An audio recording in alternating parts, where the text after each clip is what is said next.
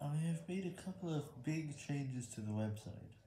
First of all, we've added a new link to the index page, where from this you could access the second extra link we've added, because we could only fit up to 10 in our toolbar. I'm thinking of adding a table of contents to my website, which would make things a lot simpler, and have the option to hide it, just like on Wikipedia articles. Not only that, we have added a completely new page, which was on the top 10 cryptocurrencies due to a request. And this is one of the only requests we've gotten so far.